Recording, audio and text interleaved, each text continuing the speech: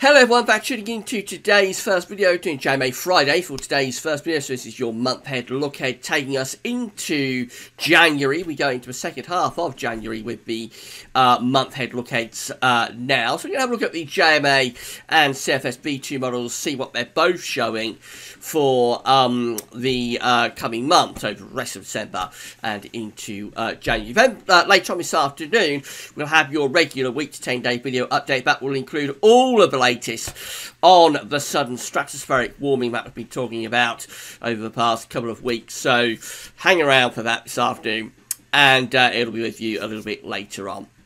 But starting us off is JMA Friday, so we're going to have a look at the 500 millibar height anomaly flowcharts from the JMA first of all, and then we'll go on and have a look at the CFS V2. We'll compare the two.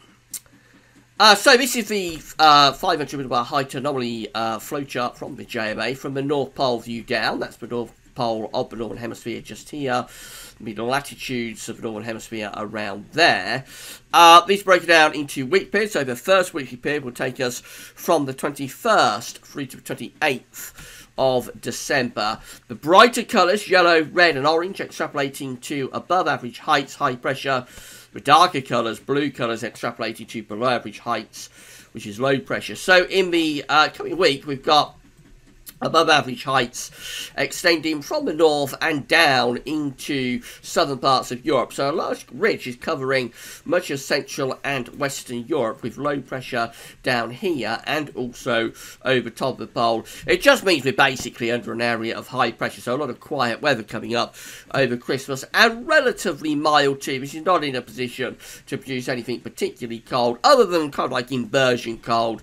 If high pressure is centrally located, we might get frost and fog, but otherwise this is generally quite a mild air mass that's being brought up from southern parts of the Atlantic and from southern Europe too. Then we go through into week 2, and this takes us from the 28th of December through to the 4th of January. And the high pressure fest goes on, so we keep this big ridge of above average height centred right over top of the UK. High pressure is in control of the weather with below average heights in the middle of the Atlantic. And it means the flow and the jet going to be going something like that. So we're under a large ridge of high pressure. That could be a little bit colder. We've cut off that southerly, southwesterly supply of air. And so you could possibly get frost and fog coming a little bit more widespread with that as we go into the new year. The model will almost certainly say milder than average, but down on the surface, one of those situations where it'll probably be quite mild aloft, and that's what the model is seeing.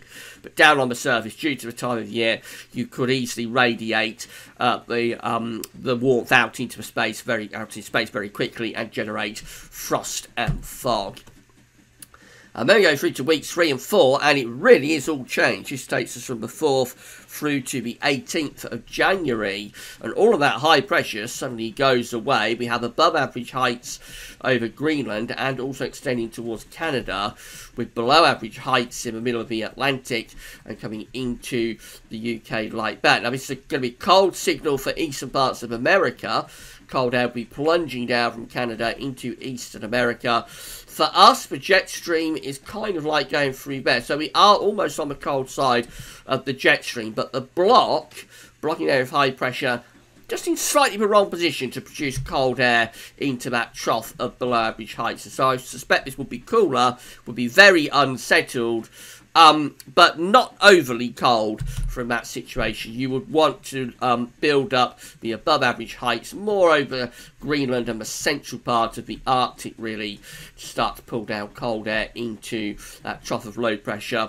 Or you will want to build up a ridge over Scandinavia, and there's no sign of that either. So more unsettled and cooler, yes, into January, but no signs at the moment from the JMA of very cold conditions in January. This is the tropical and mid-latitude view, so the British Isles is just here in the top right-hand corner of the chart as you are looking at it. A reminder of the week 1 500 millibar height on, with just lots of high pressure close to the country from the 21st to the 28th of December. Over Christmas, we see very anti-cyclonic conditions, really mild temperature anomalies, way above average those temperature anomalies for the UK and for most parts of Europe as well. Much of America also looking very mild over Christmas. It's going to be a really mild Christmas for many of the populated areas of the Northern Hemisphere, and also quite dry. Precipitation anomalies are coming out drier than average over Christmas from the 21st to the 28th of December. Mild and dry hold sway. Then we go through to week 2, which is the 28th of December through to the 4th of January, and we centre that area of high pressure almost over the top of the UK. So a big ridge building over the top of the UK, and it's still coming out with milder than average temperature anomalies for this week over the new year, so still above average with the temperatures, a little bit less so compared to week 1. I do think because of how that high pressure is kind of like centred over the top of the UK, we will probably have a greater chance of generating cold conditions on the surface, frost and fog on the surface underneath that centrally located area of high pressure. So that could be frost and fog around the new year. And of course, with high pressure centred over the top of the country, still very dry as well, much drier than average as we head into 2019. And then weeks 3 and 4, it's all changed. So we find that we have this area of low pressure, below average heights, then moving into the UK. Jet stream is probably a little bit to our south, but it isn't an overly cold scenario. The blocking feature looks like it's more centred around sort of eastern Canada and Greenland, that kind of area. So a western-based negative NAO perhaps.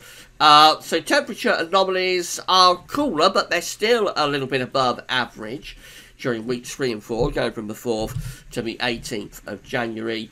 And obviously it's much more unsettled again as well, so precipitation anomalies after that initial bout of high pressure over Christmas and New Year, precipitation anomalies are going towards being above average. Bear in mind, it will only take a very slight adjustment to start to pull much colder air into that trough of below average heights. And, of course, it's a 2-weekly anomaly. It's weeks 3 and 4, so it might be a little bit transitional as well. Maybe something like week 3 is more unsettled, not overly cold, and then week 4 is unsettled, but actually a lot colder in week 4. And that would be kind of like the middle of January. So we always have to keep that in mind with a 2-weekly anomaly. This is how the CFS V2 is looking. Now, the CFS hasn't updated for today, unfortunately, so I'm not sure what's gone wrong. It probably will update later on this afternoon, but these are the charts that I showed you in yesterday's video in terms of the 500 millibar height anomaly. So the week 1 500 millibar height anomaly looked like this yesterday, 20th to 26th of December. Above average heights to our south. The ridge extends through the UK and Western Europe up to a ridge to our north. So we have got a bit of a northern blocking signal actually in the weekend, but it's not in a position to do anything cold. Actually, we're bringing up relatively mild air from the south and from the southwest. Then we go through to week 2, and it looks like this. So very similar to what the JMA is showing, actually, almost identical, with the high pressure then becoming centred over the top of the UK. The model will still say mild from the 27th of December to the 2nd of January, but because the high pressure is like centred over the top of the country, that could well produce some frost and fog if the sky's clear. Then we go through to week 3. It's the 3rd through to the 9th of January, and we get that area of above average height setting up then towards Greenland, so a blocking signal coming along, below average heights underneath it. The jet stream is going down there, so it's more unsettled and potentially becoming colder as well. And then we go through to week 4, which is the 10th to the 16th of January, with the above average heights then around Greenland, but also extending back into Canada, below average heights to the south. We're very close to pulling really cold air into that trough of below average heights, and is a cold signal for much of eastern America as well. So more unsettled and certainly hints of blocking and colder conditions from the CFS as we move into January. Week 1 temperature anomalies from the 20th to 26th of December are above average, a milder than average week coming up over Christmas for the UK and for much of Europe and for most parts of America as well. So really mild week ahead. Then we go through to week 2, which is the 27th to the 27th of December to the 2nd of January. Above average temperature anomalies again for the UK and for most parts of Europe as well in week 2 over the new year. Week 3 temperature anomalies are still milder than average, above average temperature anomalies in week 3, and then week 4, that is still above average with the temperature anomalies as well. So the CFS, for its temperature anomaly, is not seeing any sign of anything particularly cold coming up. This is from the 10th to the 16th of January, still well above average with those temperature anomalies, not just for the UK, but for most parts of Europe as well. Precipitation anomalies looking like this. The week ahead is generally close to average or drier than average, hinting at being rather dry really for most parts of the country, I think, from the 20th of December to the 26th. Also drier than average in week 2, which is the 27th of December to the 2nd of January. That's a drier than average week also. More unsettled in week 3. You'll notice that for northern parts of the country in week 3, it's actually hinting at being a little bit drier than average, and to the south it's hinting being a little bit wetter than average. So you would expect the jet stream to be along here somewhere, going to our south, with high pressure up here. It looks a bit odd that it would be so mild in that kind of a situation, I have to say, for week 3. And then it goes on into week 4, also looking above average with precipitation in week 4. Normally by this point the signal is weakening away, of course, but week 4 from the 10th to the 16th of January is coming out substantially wetter than average, particularly for England and Wales.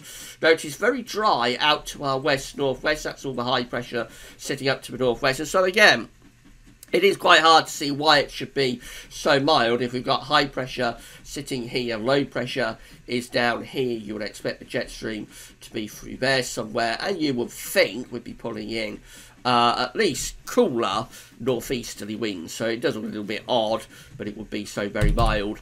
But there we go. That's what the CFS is forecasting, or what it was forecasting.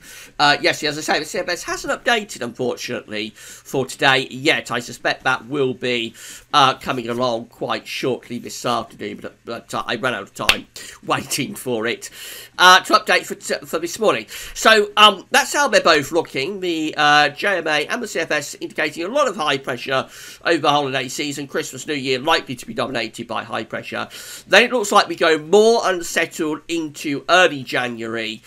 Hints, certainly from the CFS, maybe from the JMA a little bit too, hints of some high pressure beginning to build to our north, somewhere close to Greenland. So unsettled, yes, and maybe colder as we go into January, although signals for cold temperatures are pretty much non-existent on this particular update. But then it's very early for that. It does take, these more do have to be dragged kicking and screaming towards cold temperature anomalies. So reading between the lines, I think it's mostly dry and quiet for Christmas and New Year, unsettled in early January, then possibly hints of something a little bit colder as we go further into January, and still quite unsettled as well.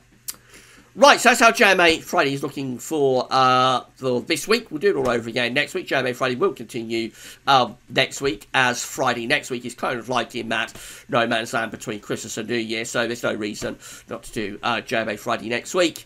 Also, coming up later on today, we're going to have your week to 10-day video update, so come back for that then. That's all for now, and thanks for watching.